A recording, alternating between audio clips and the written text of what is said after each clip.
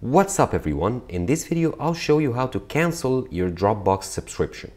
So if you are subscribed to the Dropbox Plus plan, I'll show you in this video how to cancel it.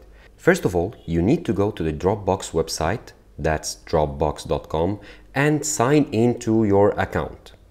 Once you're signed in, you'll need to click on the icon on the top right corner where it has your picture or your initials for your account name. Click on it. And in the menu here, you choose settings. And here, as you can see, I'm on the basic plan, which is the free plan. If you are subscribed to Dropbox Plus, you should find a tab here that says plan. I don't have it because I'm on the free plan, but if you click on the plan tab, you should find the option to cancel your subscription.